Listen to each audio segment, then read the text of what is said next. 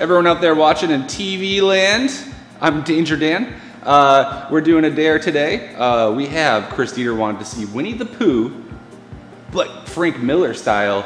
And then we have Joey Rodriguez wanted to see an overweight, middle-aged Captain America drinking Mr. Lemon in a filthy apartment. Let's get this done. Starting with our Frank Miller style Winnie the Pooh. Pooh Bear, Winnie the Pooh Bear, committing some crimes, probably doing time now. All right, so Winnie the Pooh's over here. He's eating honey. He's surrounded by bumblebees. We'll explain why later. Unless you can figure that out for yourselves, in which case, you win, you're a genius. Here we go, bumblebees. We got the honey pot. All right, so let's do our Captain Planet. All right, he's middle-aged. He's a little out of shape, okay? Clearly his message has not really landed where he wanted it to. That whole saving the planet game seems to have like ended in a dead end for old Captain Planet. Sorry, buddy. But that's okay. You always got a little Mr. Lemon to sip on.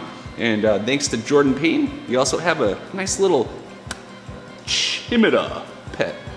A little mutant cat-dog hybrid. So I want to call him Puppy Cat, but I feel like, isn't that already a thing? Puppy Cat? Is Puppy a Cat a thing? It already is a thing. So, is cat dog in a way, is that kind of like an inspiration for Human Centipede? Captain Planet has let himself go a little bit, but I'm body positive. There's no wrong way to be. There's no wrong shape to be. So that's okay. We all age, and even old Captain Planet aged. No filthy apartment is complete without a disgusting, beat-up couch. Do you guys ever think Winnie the Pooh had to go to like a group home, or like go get his honey problem addressed in an official capacity? This Winnie the Pooh definitely probably needed that intervention a couple of times. So other than Christopher Robin, who in the 100 Acre Woods would you say was Winnie the Pooh's best buddy? I'm going for Piglet. What do you think? Yeah, I always thought Piglet, is that a pig? Is it really a pig, or is that just a cute name for whatever he happens to be? Probably armadillo. I have the same problem with Kermit the Frog. Like, that guy's not a frog. That guy's a frilled lizard without a tail. The Planeteers. The Planeteers? Oh, let's just say they probably got a little disgruntled when every single thing they tried to do to save the planet got undone by pretty much every single person on the planet. Name all the Planeteers. There's Mati with the power of heart. That's it. I don't remember the other ones. And the reason I remember that is because at one point a long time ago, me and a bunch of my friends were like, let's order all the Planeteer rings. And for some reason they all were like, you get heart. Because I was like, I don't know, the last one there. And I was like, aw. I was like, actually I like that one. Everyone's like, that's the worst one. And I'm like, no way, you can communicate with all the animals. And I don't know, feel things. Anyone see that video of a bear swinging nunchucks?